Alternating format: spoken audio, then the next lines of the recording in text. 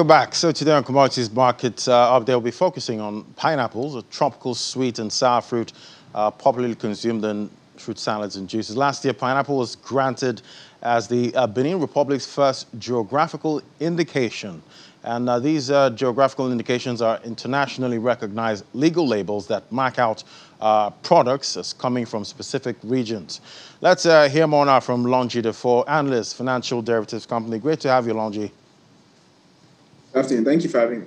Yeah, so what does this geographical indication label mean for, pineapple production and trade in Benin Republic and Nigeria by extension?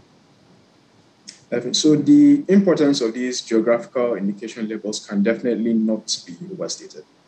So just to give some context, globally, products with these geographical indication labels account for sales of about $83 billion a year.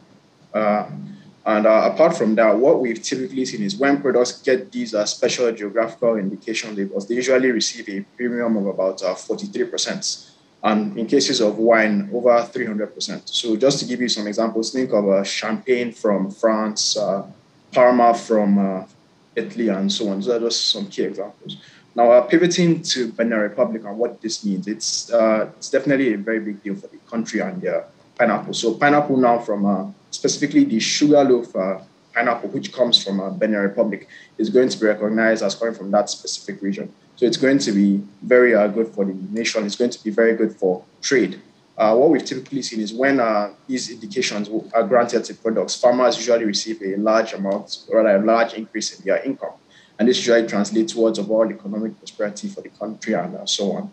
Just to close off my point, about 38% of Benin Republic works on farms. People in Benin Republic, 38% of them work on farms. So an increase in the price of pineapple would definitely translate towards a more economic development and prosperity for the nation. Quite interesting. And, many African countries also seem to be taking advantage of these geographical indications, such as I've seen Cameroon, Kenya already benefiting. What impact could these labels have on the wider Africa agricultural scene? Yeah, so they're already having a large impact. Like you rightfully said, Cameroon's Penja peppers were the first products from Africa to actually receive these labels in about 2013. And since about that time, the income of farmers producing these Penja peppers have grown about sixfold since that time. So it's really quite a huge big deal. Now, we rightfully know Africa isn't really known for its manufacturing. Most of our strength usually comes from raw materials and mining and so on. So the institution of these special geographical indications, which you could rightfully term as intellectual property in some sort for food products, will likely lead to an increase in prices for these specific commodities and will likely lead to competitive advantage for Africa in the production of these commodities. All right, but is Nigeria at risk of, being left behind here? And what prospects are there for us getting this geographical indication? What food crops do we have, that can actually, say, okay, this is actually from Nigeria? Yeah, so definitely Nigeria is definitely at risk of being left behind, to say the least. Just to give you some examples, Nigeria actually does qualify for a lot of these geographical indications, but we are unfortunately not taking advantage of it. So I think of Ofada rice, Ijebu, Gari, and not just foodstuff. Think of Adire. These are specific commodities that come from Nigeria. And New Yam, Abuja Yam, that's also another one. These are specific commodities that come from Nigeria that do, in fact, qualify for these geographical indication labels, but then are not properly being utilized in the way that they could be.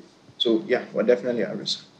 Quite interesting. But, Nigeria is the 8th largest pineapple, producing country in the world. We produce an estimated 1.5 million metric tons in 2020. But most of the pineapple produced and sold in Nigeria is for domestic consumption. Do you see, room for, pineapple to be grown into a major export commodity for the country?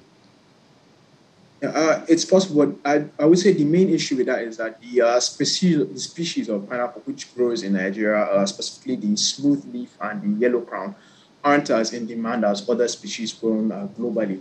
So I do think if it would be possible to pivot production towards those more in-demand species, it would definitely boost Nigeria pineapple production, because we have seen that Nigeria is, in fact, likely and capable of producing these pineapples. Unfortunately, it's just not being utilized, and production just isn't being diverted in the right way to achieve this. All right, and I see India made about $3.26 million between April and December from pineapple exportation. That's good money. All right, Longi, for analyst, financial derivatives company. Thank you so much. Thank you for having me.